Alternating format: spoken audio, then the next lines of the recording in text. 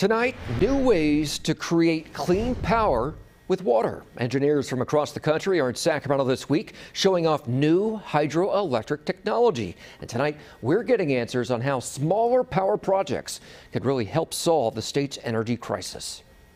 On the brink of blackouts this summer, California's demand for power set records. And now some utilities are looking to produce more power with water. Hydropower is a great solution for what California is facing. Right now, most hydroelectricity comes from large dams like Folsom and Oroville.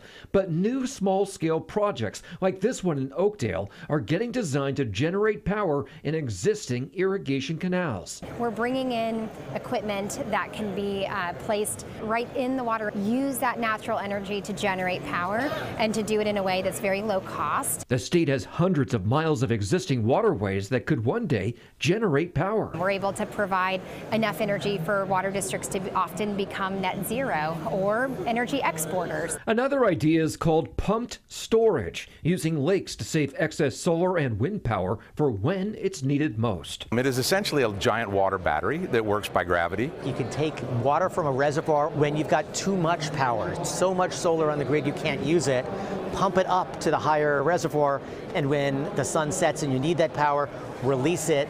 That falling water turns the turbine, creates clean, carbon-free power. And because it recirculates the same water, it could be used even during a drought. It's just a loop.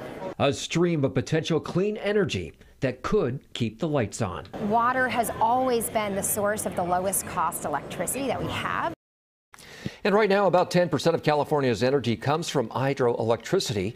Utilities can now tap into federal money to help pay for these types of projects.